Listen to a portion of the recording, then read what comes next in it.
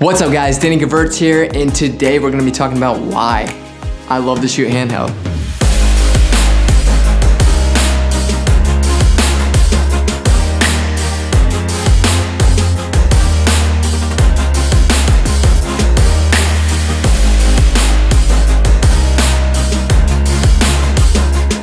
So as cinematographers, our job is to not just light a scene, it's also to pick the motion of the camera. A lot of the times the videos that I'm filming have a lot of energy and they're fast paced, and I really want to try to complement that same energy by the camera motion. And I'm not gonna get that by putting my camera on a gimbal and just like smoothly following like a boxer punching the crap out of a bag. I wanna have that nice, raw, real movement so I can move with the boxer and kind of give the same energy that the boxer has to the audience. Handheld really allows you to immerse your audience in your film. Take a look at this quick example from a movie that I absolutely love. It's called Moonlight. The cinematographer in this situation wanted to immerse you in this very personal moment, so he took the camera inside the water, had the waves crashing around, and you're getting that nice handheld feel that's putting his viewers in this situation with these two people who's learning how to swim. He's learning how to swim, the waves are crashing over him, everything feels hectic, and he wants the audience to feel that same hecticness that he's feeling himself. So yeah, shooting handheld is amazing for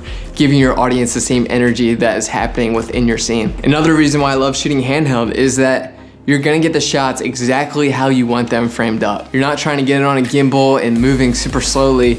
You can angle the camera exactly how you want it super quick, so you're not missing moments at all, because you're able to frame it up so quickly, have it at the exact angle that you want to have it. Filming a documentary, or you're filming something on an athlete and you notice the athlete is doing something really awesome that you want to get on footage and you want to be quick to film that, handheld is going to be your best option to capture that fully. And another reason why I love shooting handheld is just like easier. It's so much easier. Gimbals are expensive.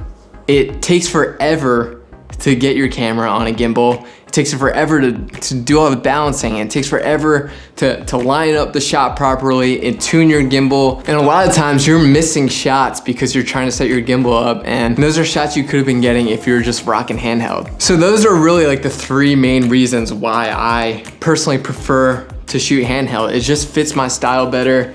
It's quicker, it's easier, and it makes me more relaxed on set because it's less things that I have to worry about. I don't have to worry about the gimbal. And the camera just like kind of feels like it's like an attachment to me, and everything just like flows so much easier when I'm shooting handheld. Of course, there's like many circumstances where you want to shoot on gimbal, you want to shoot on a tripod. If the energy of that video calls for a gimbal shot, it calls for like a smooth tracking shot, then yeah, like your gimbal's totally gonna be the correct option for you in that moment. If you're filming like a long narrative, like conversation where two people are walking and talking at the same time and it's a very long scene, you don't want to give your audience motion sickness by having them listen to this like calm conversation while the camera's rocking back and forth.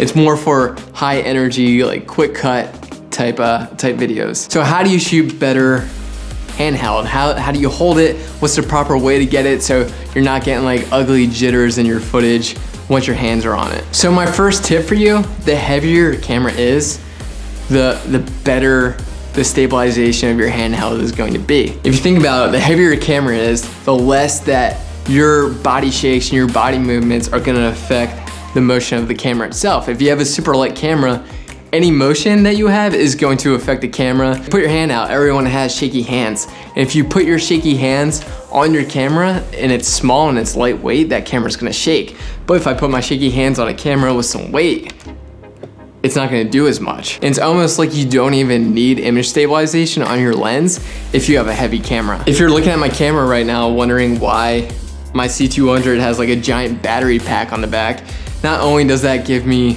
a really long time of battery, but also adds a lot of weight to my camera, which I love. I love having weight to my camera. It gives me a much more polished, professional looking handheld feel. So my second tip to getting better handheld is to put more points of contact on the camera.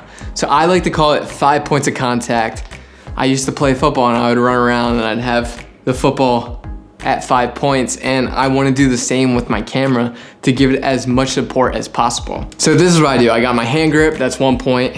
Got my forearm, that's 2 points. Got my bicep, that's 3 points. Close the gap up to my chest, that's 4 points. And I have my left arm here, right underneath the lens to give me 5 points of contact on my camera. And that's gonna get rid of a lot of shakes that you're gonna get. Just give you a test footage, look right now.